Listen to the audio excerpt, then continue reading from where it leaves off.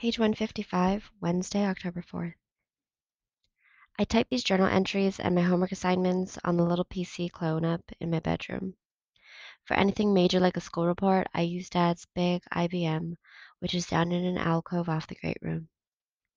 Dad has a CD-ROM encyclopedia, a fax modem, and a web navigator that gets hundreds of informational services. I can find out anything about anything without ever leaving the chair. Tonight, I was down in the alcove searching for information on tangerines when Mom announced, "I've got people coming over tonight, Paul. You might want to work upstairs." "Who's coming?" "It's a meeting of the Homeowners Association. I think it's going to be a loud one." "Why's that?" "Mr. Costello has been getting a lot of phone calls about a lot of different things. There's the termite problem, and there have been break-ins over on his side of the development." "Robberies?" "Yes. People are talking about organizing a neighborhood watch patrol or even hiring a real guard to sit in the guardhouse." She stopped and looked at me. "You haven't heard anything about break-ins, have you? Are kids involved?" "I haven't heard a thing." "Joey hasn't said anything to you?" "No." The doorbell rang. I went back to my search as the homeowners started to arrive. I could hear them file in behind me, the yellow Tudor, the York with the three-car garage, and a loud group from Joey's street, the street where all the houses are getting blue tents put over them. I stopped working when Mr. Costello came in. I rolled my chair to the entrance of the alcove so he could see me. "Hi, Paul. How's it going?" "Fine, Mr. Costello." Mr. Costello's face has looked lined and tired ever since Mike got killed. He carried a thick black appointment book in one hand. He walked to the kitchen end of the great room and sat quietly. "All right, let's get started." The meeting began with the town meetings we used to have in social studies class. Treasurer's report, old business, new business. I move.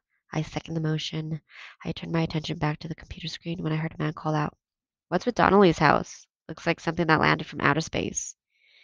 I rolled my chair back and watched Mr. Costello.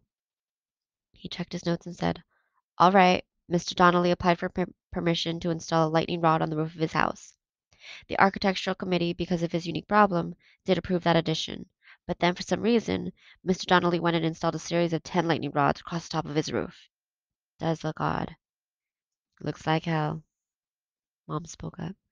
"The architectural committee has sent Mr. Donnelly a strongly worded letter about it. I think he clearly took advantage of us." "What are you going to do about it?" "As I just said, we sent him a letter.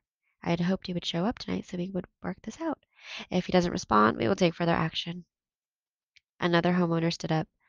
"I've been keeping track of our fish population, what there is of it, and I'd like to announce that it is now down to 0.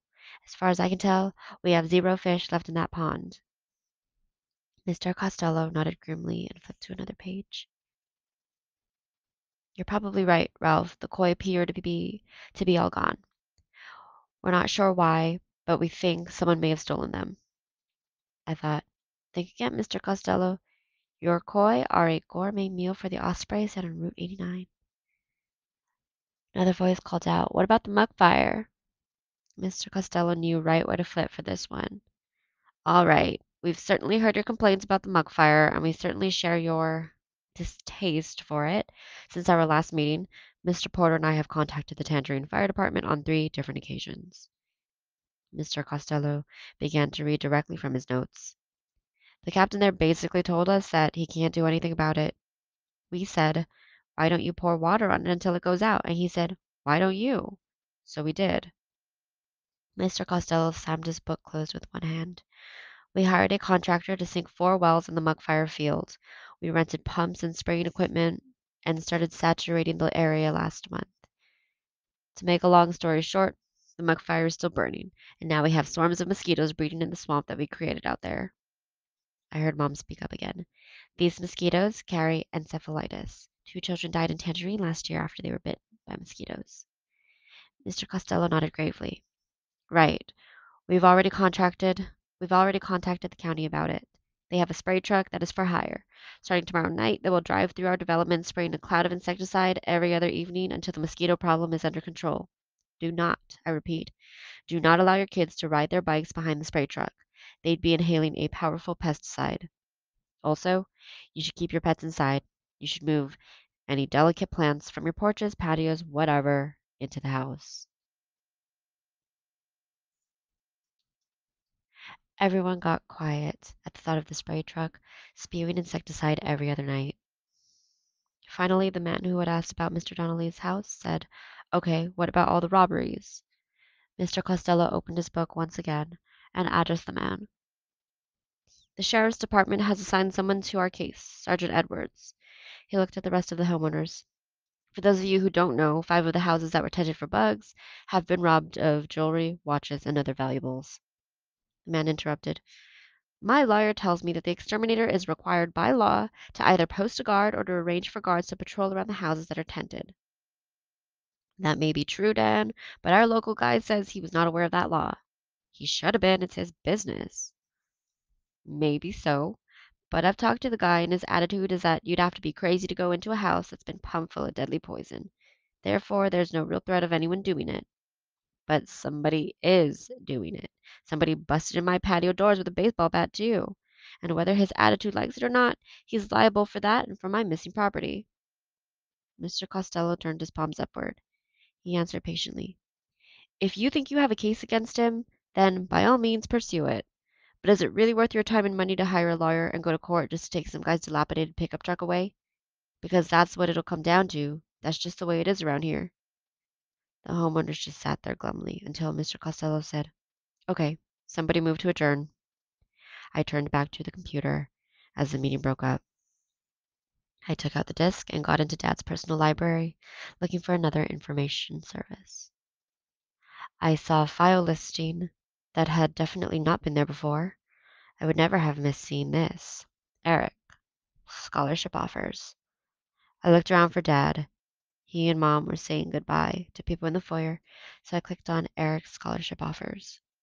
The file was 2 pages long. It was carefully designed, like someone had spent a lot of time thinking about it. Each page was filled with rectangular boxes stacked on top of each other.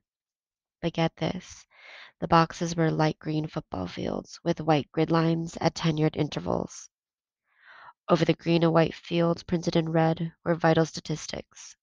Each box contained the name of a university, its address and phone number, the name of its head football coach. The top 3 boxes on page 1 were set up for the University of Florida, Florida State University, and the University of Miami. Ohio State had a box on page 1.